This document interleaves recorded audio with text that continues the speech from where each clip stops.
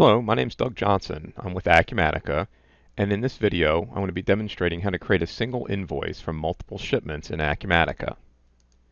The scenario we're going to cover is the one as follows. We have a single customer. He's already placed a portal order via our web portal, and on this demonstration we're actually going to illustrate creating a phone order. The complexity of the phone order is that it contains items that are located in two different warehouses, thus necessitating the need for two different shipments. So for these two orders, we're going to have a total of 3 shipments, 2 for the phone order and 1 for the portal. Acumatica is going to simplify the process of creating a single invoice for all of these different orders. The single invoice will be created automatically for the phone order, and then we'll also have the option of adding the portal order at the end. That's how it's done in theory. Let's go to the software and see how it's actually done in practice. To demonstrate this, I'm going to log in as a salesperson.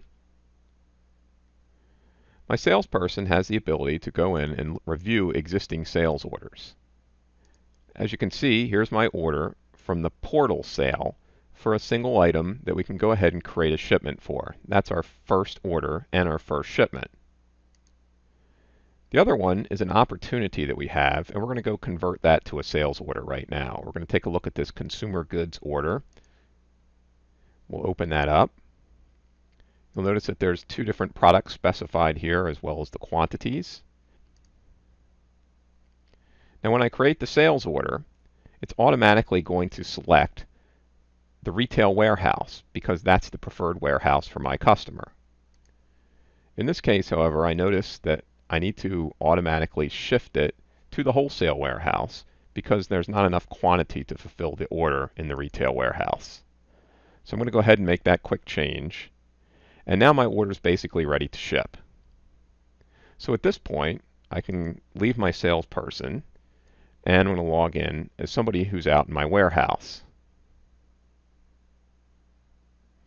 Now my warehouse person has a dashboard that shows the different orders that are ready to ship. I'm not going to do that, however, because Acumatica would automatically combine the 2 orders so that I only have 1 shipment from my wholesale warehouse, and I want to illustrate the situation as if I had 3 shipments. So I'm going to go ahead and open up this order specifically, and I'm going to do an action create shipment for it. This one's going to go from my wholesale warehouse as expected, and then I can go ahead and actually confirm my shipment. This is akin to sending it out the door. So now I've completed my shipment for my portal order. If I come back and refresh my screen, there's only 1 order that's still required to have shipments. So I'm going to go ahead and hit process, create the shipments for those individual items. I'm going to go to my process shipment screen next, and I'm going to go ahead and confirm my shipments. Notice that 2 shipments have been created, 1 from my retail warehouse and 1 from my wholesale warehouse. I'm going to go ahead and confirm both of those. So now my order's been shipped. The remaining step is to go ahead and create an invoice. To do that, I'm going to become a finance person, or in this case, I'll just become the administrator because I can take care of everything from that perspective. As the administrator, I'll go into the same screens that you saw before, and I'm going to go ahead into the process shipment screen. Here you'll be able to see I can prepare invoices. So the first thing we're going to do is create our invoice for our 2 different items that this is all that part of that same order that we shipped together. So I'm going to go ahead and hit process. The system's automatically going to create 1 invoice for them since they were both part of the same sales order.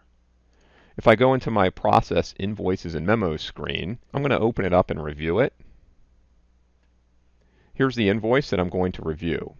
Now at this point I could go ahead and confirm this invoice. The other thing that I could do is I could go add another order to it. So I'm going to go ahead and do that. There's the order that we got via our web portal. So I'm going to go ahead and click Add and Close. And I'm going to save that invoice. And then I can go ahead and release my invoice. The result is 3 shipments. 2 were automatically combined on the same invoice, and then I used the Add Order feature of the invoice screen to add the 3rd shipment to a single invoice.